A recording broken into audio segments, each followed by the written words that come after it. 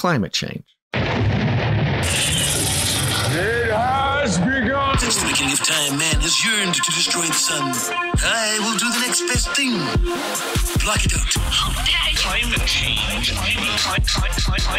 Climate change. Mass extinction.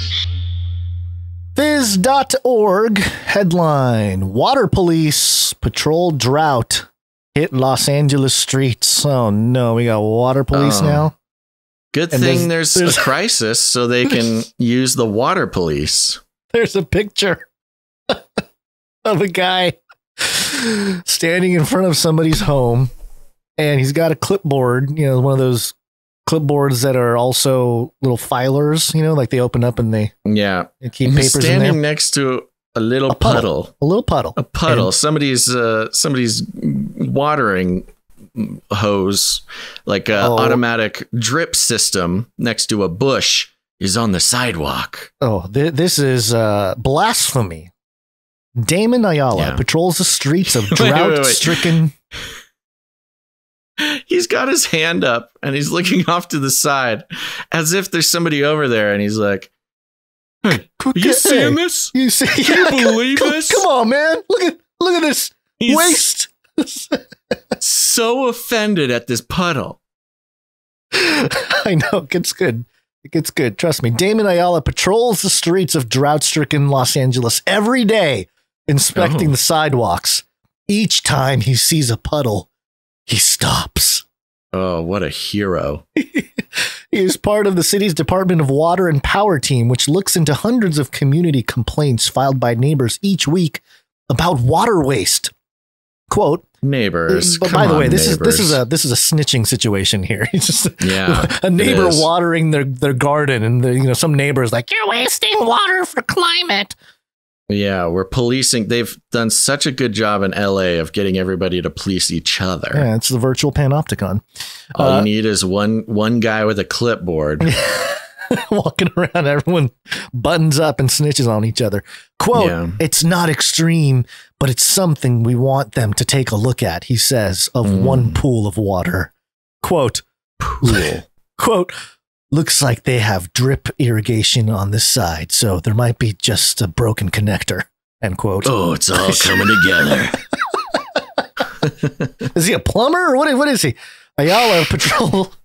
Ayala's patrol comes as California and the western United States are in the grip of a severe years-long drought.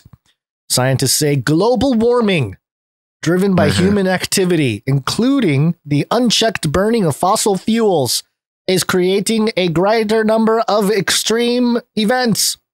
With reservoirs and rivers at historic lows, Los Angeles authorities have brought in water restrictions, such as limiting lawn irrigation to as little as 8 minutes twice per week.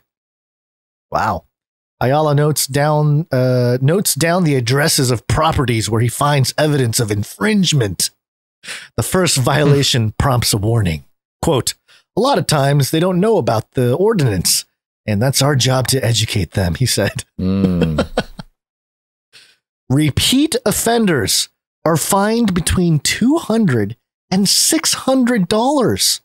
That's a lot of money. Quote, oh my gosh. I love this. Quote, "We're not looking really for their money. That doesn't get us more water. We're trying to get behavioral change." Yeah. End quote, he says. Straight up telling you he is trying to change your behavior. Quote, "So that way we can capture the water savings from making those changes." End quote. After a fifth infraction, a device is installed, which physically restricts a household's supply. Although Ayala says that step has rarely been necessary. What? Yeah, dude. They put a meter and turn off your water when you use too much? This is so analogous to the entire world control system. Because I didn't know it went this far already. Yeah. I'm not joking when I say California. The weather's been fantastic, though, by the way. It's beautiful weather right now. Gotta get out of there, man. It's amazing. I do. I go outside and it's beautiful. I completely forget that I'm in a communist state. That is a very funny joke. I'm glad that you have a good attitude about it. I try. Yeah. So it continues. Quote, we've been in serious drought situations in the past in the city of Los Angeles, and its citizens responded, he said, into slavery. Quote, and we expect them to respond this time around too. The water department says it is beginning to see results. Officials noted a reduction in residential water demand in June compared to the same month last year. Yeah, because it's cooler this year. But, they don't talk about that. But as the drought worsens, more permanent changes to the city landscape could become necessary. Famous for its rows of palm trees, Los Angeles has also traditionally been known for its lush green lawns maintained with automatic sprinklers. Residents are increasingly replacing their thirsty lawns with plants native to this desert region. And then it gets into some other stuff about AstroTurf and, like fake lawns and stuff. And just becoming more plastic. A planted area can be cooler by, quote, easily 20 degrees Fahrenheit, 10 degrees Celsius, than a gravel replacement. And, quote, there's the ability to hold on to rain when we do get it so that we can replenish aquifers, end quote. And it goes on here. Quote, it's heartbreaking to see, but it's also a lesson, she said, pointing to the withering garden. She's talking about a garden that she has here.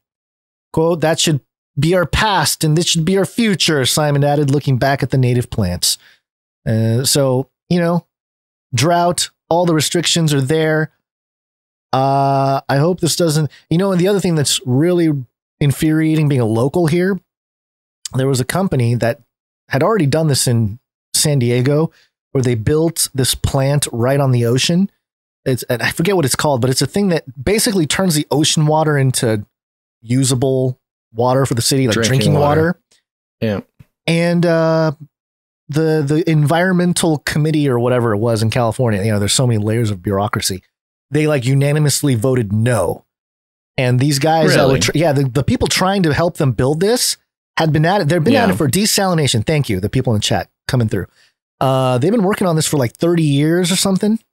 And Israel gets 80% of its water from desalination. Yeah, it works.